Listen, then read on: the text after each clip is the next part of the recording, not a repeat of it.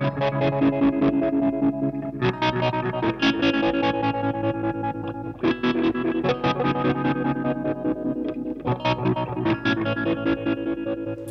guys, this video is about the Smart Bypass Kit, a new kit that I have on the store. I just want to talk a little bit about it, what's involved assembling it and what it does and how you can test it when you're finished. Just a few things to help you actually assemble it.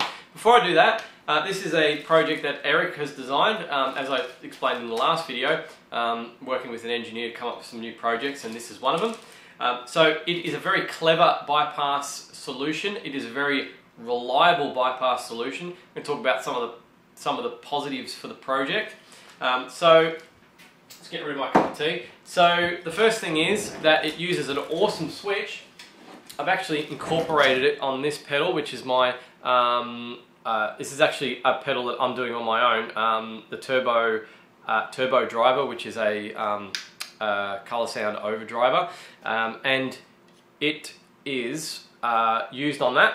So down the bottom you can see the PCB, the bypass PCB. So just make sure, as you can see, it is large. It has a lot of components going on it for maximum reliability, and just make sure you leave enough room for that. This is the sort of project that I would use in if a band member came to me and asked and commissioned me to make him a pedal. This is the sort of bypass solution I would use because it's so reliable. Or something special that I was building for myself, like maybe not something quite simple like an overdrive. Look, you can use it for whatever you want. I'm just sort of tossing around some ideas, but I'm saying this because it's really reliable. It's not exactly cheap, because this switch, like just as an example, right? If you look at some of the components that are involved, you've got the relay, and if you know anything about relays, they're not cheap. You got this switch, which I can tell you, in bulk is $6. It's an awesome switch, but it is expensive. The PCB and a whole bunch of other components. So it's not the cheapest project going around, but it is rock solid. I would have no problem putting something like that on a pedal that I was building for a band member or something like that. Something I wanted to be reliable.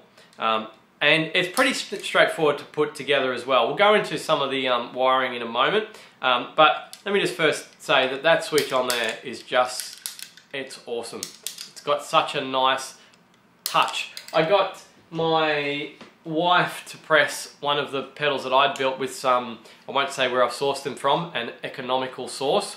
And I said, look, can you tell the difference between that? And she's just gone, that's so crunchy. This is not one of those dodgy switches that are really crunchy.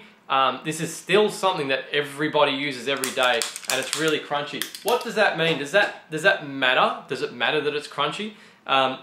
To me it does, and I've actually mentioned this in the past. Someone actually said to me, you know, like, why does it matter that the switch is crunchy or not? It just goes to show the engineering that's going on inside. If the rocker is just scraping every time you're pushing the switch, how long is that going to last compared to something that is so fluid to switch like this? It's also a single pole double throw. That's the solder lugs, you can see the three there. So the mechanism inside is much simpler than the 3-pole double throw. We'll have to rip one of those open one day. I'll show you what's actually inside it. The plunger and the actual rocker that's inside a 3-pole double throw. It's large and it needs to make contact with 3 poles. So, you know, it's pretty, it's, you know, this is part of, we're going into part of the reason why we're even doing a bypass, a relay bypass solution. It's because people don't want to use those because of the reliability. So anyway, let's take a look at, what will we look at? Maybe we'll look at the schematic, and I'll show you how you can test this if you're building one for yourself. Now this is actually going to be a little tricky for me to show you because my print is dead and I can't actually print off the schematic. So I'm just going to have to, if you go to the web store and go to the Smart Bypass, you'll see the build doc, and just on the last page of the build doc there is the schematic, so you might be able to sort of follow along with this. So with this, it's actually quite simple to test because the relay is just basically like a switch. So this foot switch on the front is just sending a signal to the digital chip to tell the digital chip to send a signal to the relay to flick between on and off, and the relay basically just works like a two-pole double throw. I'll show you on the schematic. I'll just move the camera. So I'm just going to explain quickly how this circuit works, so that you can test it. This is the whole point of this, is so that you can test it once you've built it, because you should always test before, particularly if you're building onto a PCB, just to make sure that the thing works before you move on to connecting it all up. Although with that said, I actually did connect mine up straight to the PCB, and I had an error, and I could actually test it even when it was all connected. I worked out what the problem was. So I'm going to talk about this basically, because that's about the level of my understanding of it. That's the digital chip, that's the relay.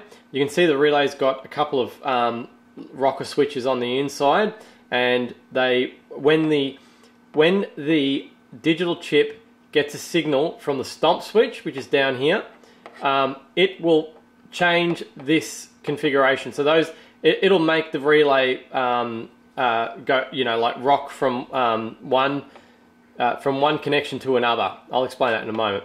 So in its current configuration, you might be able to see there, it's very small, but I need to keep it zoomed out so I can show you what's going up here as well. So pins 2 and 3 of the relay are connected, because the rocker, as you can see, the rocker switch is making a connection between those two in this state. So if you follow 2 up, you will find that's connected to effect input, and if you follow 3 up, you'll find that's connected to input. So what that's saying is, in this configuration, your input signal comes down to pin 3, and because that's connected, it goes straight through and comes out to effect input. Your guitar signal input goes to the effect input. Makes sense, doesn't it? So this is the engaged state, obviously. This is when the effect is working, because your input is going through the effect. So what are we going to find on the other side? Well, it's probably going to be, you probably already worked out. So pin 9 goes to effect output, and pin 8 goes to output. So the effect output, so your distorted signal or whatever, comes out, goes into pin 9, and then comes out to the output of the circuit and goes on to your amplifier. So that's in the engaged state. So what happens when you hit this switch and the signal from the digital at tiny goes to the relay, and the relay changes state. So now you'll have 3 and 4 connected. So 3 was the input, 4 is this connection, which is called bypass. So it's just going to go straight from 4 over to 7, and it's going to go out on pin 8, which is the output. So it doesn't go through the effect in that respect. It just goes straight to the output. So that's the bypass state. So that's how you can test it. Make sure that all these are connected in the right configuration. Use a digital multimeter, connect them to the pins, and then hit the stomp switch and make sure that it's switching between the input and output. The engaged and disengaged states. And if that doesn't work, of course, you've got something wrong on your effect PCB, and you've got to go through and work out what is wrong with it. I hope that gives you just a quick idea of how to actually test the bypass. It's important to test it. It's a great solution. Eric has put a lot of thought into the reverse polarity protection. He's using something a little bit different on this one.